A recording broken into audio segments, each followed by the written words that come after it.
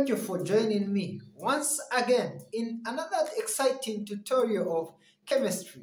This is your tutor, Mr. Moviana, the science guru. Come with me as we learn. So today we are looking at extraction of zinc. So here are some of the ores of zinc that we can talk of. Calamine. This calamine, it is the industrial name. The chemical name is zinc carbonate. So sometimes they are going to ask you to say what is the industrial name of zinc carbonate? It is calamine. Then zinc blend. This is the industrial name. The chemical name is zinc sulfate. Now, how is the extraction done, guys? First thing is this. The steps are the simple.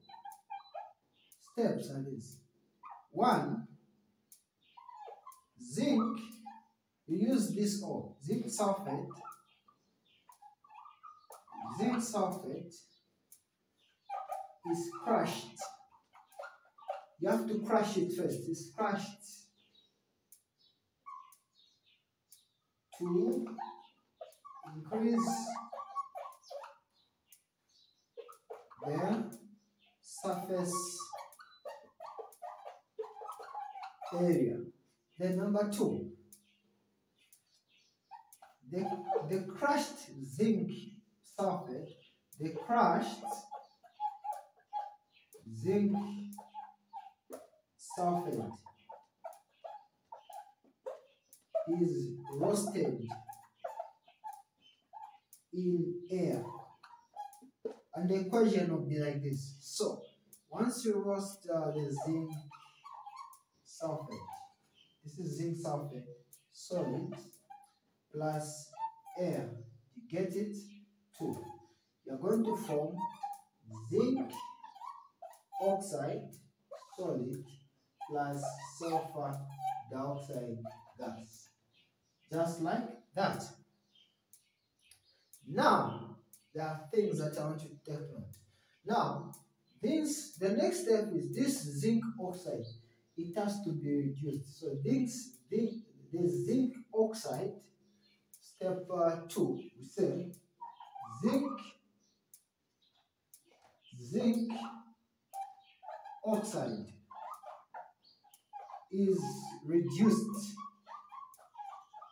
to zinc by the reducing agent carbon to zinc by reducing agent, which is carbon. So when you react zinc oxide solid plus carbon, we're going to form zinc plus carbon. Now there are two things happening here. So this zinc oxide is losing the carbon. So this process, it is called reduction.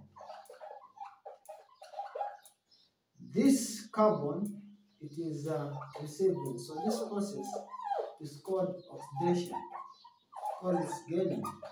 Sometimes they'll ask you name 2 processes involved in the reduction of in the reducing of zinc to its metal. So those are the things. Now this zinc prepared, guys. This zinc, you have prepared the zinc. Now this zinc, it has uses. So we're going to talk of the uses of zinc. So the zinc, it has got several uses. So the uses of zinc: to galvanize.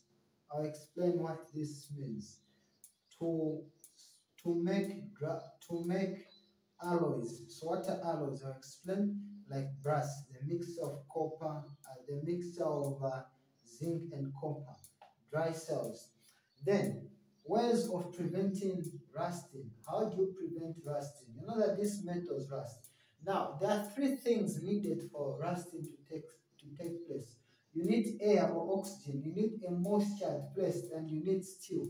If these things are present in an environment, you're going to find that the rust will be formed. Now, how do you prevent rusting? Painting, galvanizing. To galvanize means to dip zinc into steel, or to dip steel into zinc. Then electroplasting. Electroplasting, this is just a method used or this is another to galvanize and electroplating, just the same thing. Now, this process uses electricity, sacrificial protection, oiling, alloying. Now, an alloy is just it's a mixture of one to two metals. Now, why do you alloy? Sometimes, when you make an alloy of a metal, it becomes stronger than a metal. For example, we're talking about for example, you can say brass, which is a mixture of copper and zinc. So this is more stronger than zinc. Okay? Yeah. So this is more stronger than zinc. That's all. And you are done on extraction of metals. The other things that I want you to look at under this topic is this. Look at the extraction of copper, aluminium. Sometimes the examiners are going to examine you on these two processes, the extraction of copper and aluminium. Now, I want you to take note of this. The extraction of copper, the most important thing that I want you to know is this. The process used to extract copper, you don't use a reducing agent.